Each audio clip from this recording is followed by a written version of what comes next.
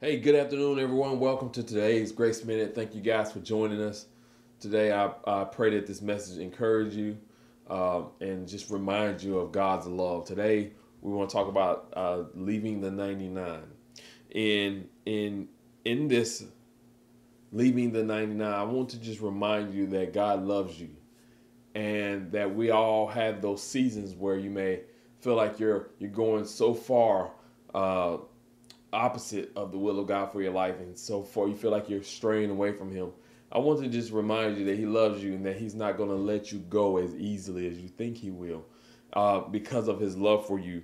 And in Matthew chapter 18, verses 12 and 13, it says, "What do you think? If a man has 100 sheep and one of them goes astray, does he not leave the 99 and go to the mountains to seek the one that is straying?"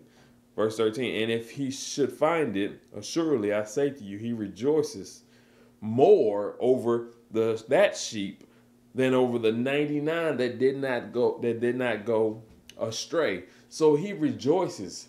Even when we feel like we're in those seasons where we're going the complete opposite of what God would have us to go, we can be encouraged because He's not going to let us go that easily. He's going to come after us. Praise God. He's going to make sure that we get back on track because He rejoices more over you coming back than even those that have stayed with Him throughout their lives. He rejoices over the lost and finding them.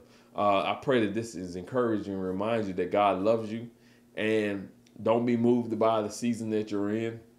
Don't be moved by the things that are taking place in your life, because God is not going to let you go. No man can snatch you out of His hand. He loves you. God bless you. And I pray that you have an amazing day.